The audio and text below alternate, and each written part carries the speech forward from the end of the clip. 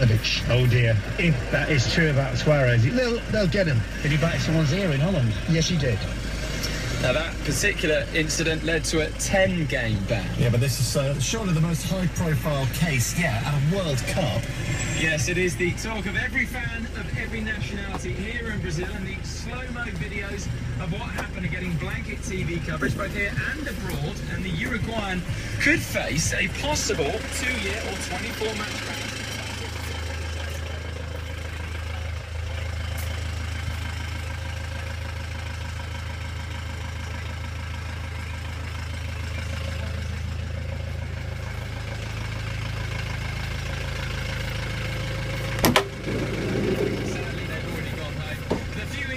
That are still hanging around, I think the Uruguayan is in big trouble. Well, he's blatantly guilty. I mean, everyone can see it. The TV pictures show it. Were you surprised, and what next? I was a bit surprised, considering he's done it before. He's got a history in doing it, so I think he has to be banned. I don't think there's any doubt about it. Excuse me, mate. Quick question. You got your English shirt on. You're not from Liverpool by any chance? No. Where are you from? Lewis, East Sussex. What do you make of what happened? I'm not surprised. I saw what he's got a record for doing it anyway. He's going to be despised at home by anybody other than a Liverpool fan. He signed a contract with Liverpool, which should see it out. We're going to play Champions League football next year. Do you think Liverpool want to keep him?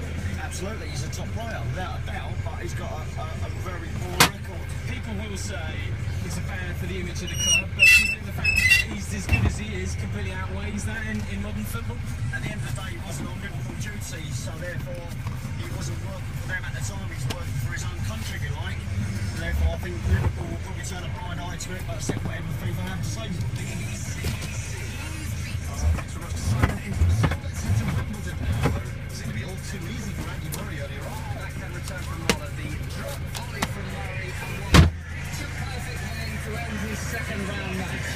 Murray completely in control, and doesn't that scoreboard have a ruthless look about it? Yeah, the British #1 spread are showing no mercy. It's the world number 92.